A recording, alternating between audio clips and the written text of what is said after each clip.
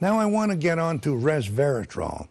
Resveratrol is the substance in wine, and you've been hearing over the years how a glass of red wine is good for you.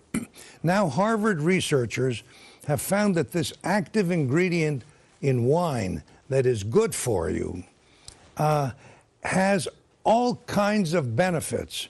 It prolongs life.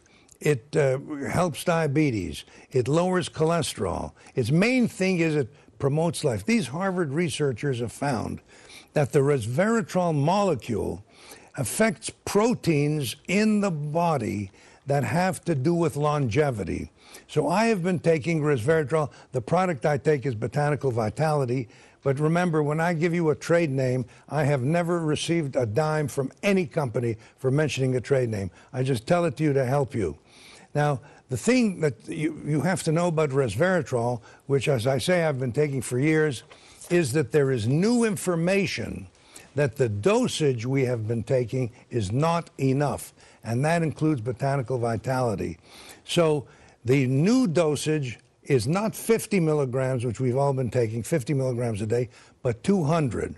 Wow. And Botanical Vitality now makes the 200 milligram, and you can also get it in other preparations. But get the 200 milligrams of resveratrol every day. Big difference. Thanks, Doc, for clearing